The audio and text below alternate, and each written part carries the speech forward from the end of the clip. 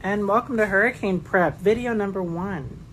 This is about all your essentials that you need during a hurricane. Have I ever been through a hurricane? No. So I'm just talking out of my ass, but that's okay. Listen up.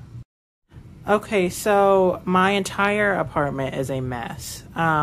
First of all, you never know who you're going to meet during a hurricane, so you're going to need some extra toothbrushes. In case the power goes out and you can't use your electric one, get some of those. I think I got these at Walmart or the dollar store with some regular Colgate. I don't like Crest. I know half of y'all probably do. Most of y'all probably do.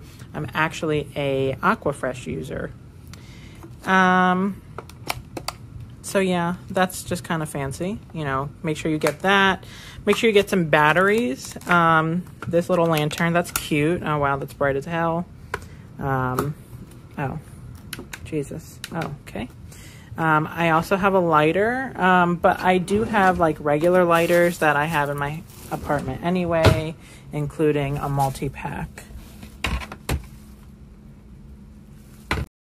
Of course, if the power goes out, you might not be able to do laundry, so I've got a lot of paper towels. That's actually just my usual stock, and then I have some extras down here.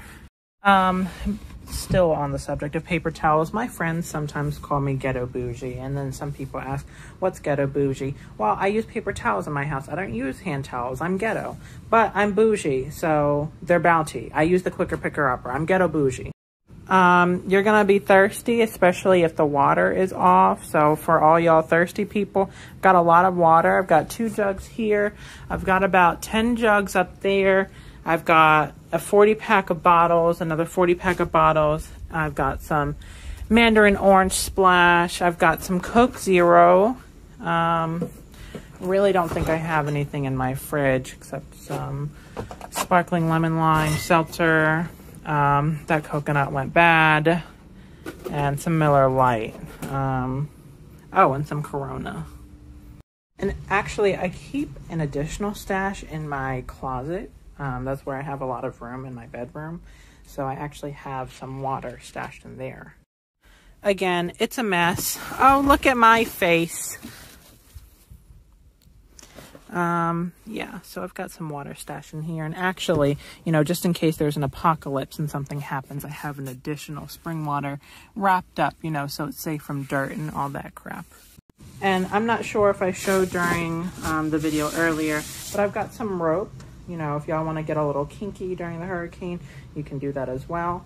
But if you get stranded somewhere, take the rope and rope yourself out. It's also good to have a safety whistle. Getting back to the ghetto bougie, I've got my safety whistle, but damn well that if I'm going to be stranded, I'm going to look good. So I'm going to get my hair cut before the hurricane rolls in, get my eyebrows done, and my whistle is Louis Vuitton, just in case I get stranded somewhere and, my husband's waiting for me. I've got a huge collection of Germ-X. I don't want anybody to touch me, especially if the water is off, especially if I don't have any hot water to kill the germs. I don't want y'all using soap and cold water. Use some hand sanitizer to sanitize your crappy hands. And of course, I've got a lot of canned goods, in case my power goes out.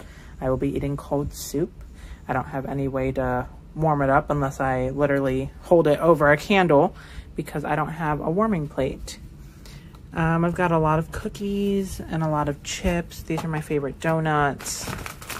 But yeah, that's pretty much it. And then I actually have a mini version of this kit in my car, just in case I get stranded somewhere in my car as well. I've always got bungee cords in my car. I think I've got a little blanket in there as well. Toothbrush, toothpaste, in case I get stranded at work. Of course, some toilet paper, just in case, people just go crazy and steal it all at work or at any store that I'm at during the pandemic.